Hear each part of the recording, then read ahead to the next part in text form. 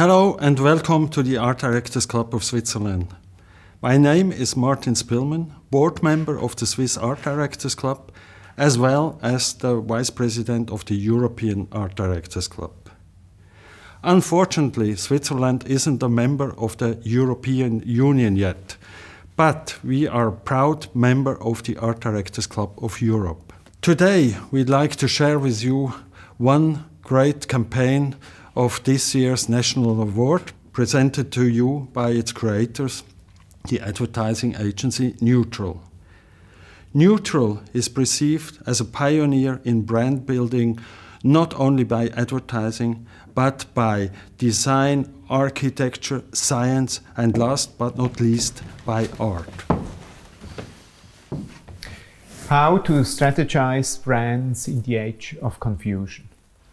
Since 2001, we are pioneers in involving the most influential, activistic and future-minded fields in contemporary creativity. So to speak, architecture, art, design, fashion, but also science and technology.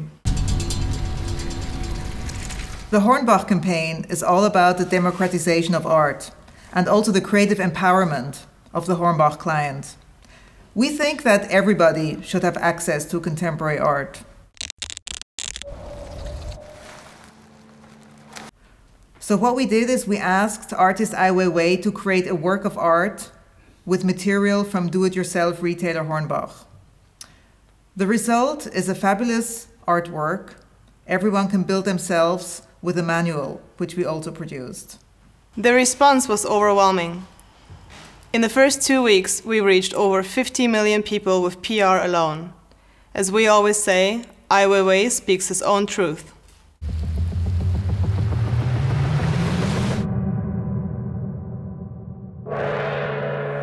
We like to say that we work at the intersection of technology and humanity.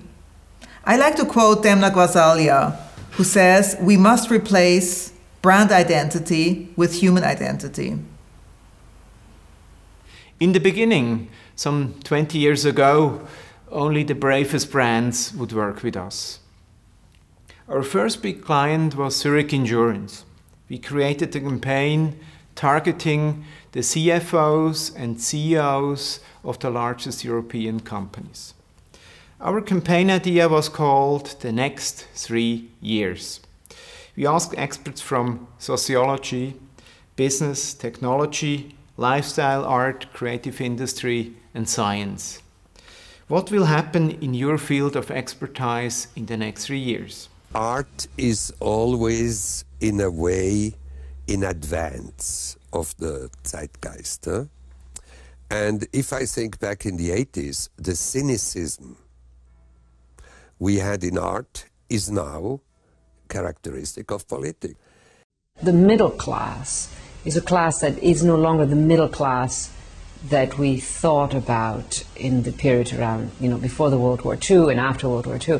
The middle class is splitting into a much richer, highly professional, often a transnational professional class. Not so much an anti-Atlantic, but a non-Atlantic or post-Atlantic connection that could connect Europe to Russia, to China, to India.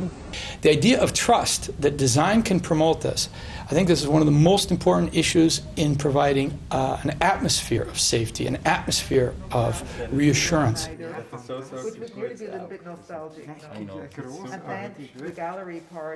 We work with artists because we want to be at the forefront of creativity and authenticity. We want sustainable ideas because we want to live in a better world. I know it sounds pretentious, but it's true. Cartier is known for its affinity and closeness to the world of contemporary art. It's also known for its red écrin, the iconic jewelry box. What we did is we invited a series of creatives and created a beautiful campaign. We had Torbjörn Rödland, Sarah Morris, Shigeru Ban, the Bulrulek brothers, David Shrigley, and many more. Brand building has a simple mantra: become who you are. Manky wool is no good to us because we've got really high standards. Design is really very important, Everything needs to have a design. But we always get good write-ups in the magazines because they all know how good we are and how rubbish everyone else is. And how probably everyone else should be banned from making jumpers. And they can just make socks because they're crap. Pringle of Scotland was all about the rebirth of this iconic Scottish knitwear brand.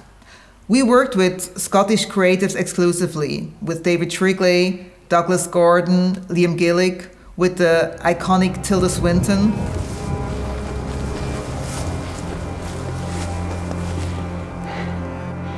Insignificant images. It's the age of confusion, and it's okay to be confused. Change is happening at super speed. The breakdown of consensus-based reality has pushed us faster and further into the 21st century.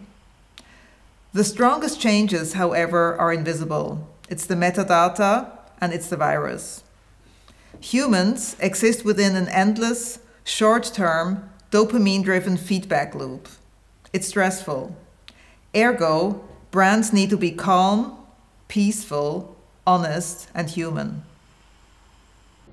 I don't think art would necessarily make the world become a better place.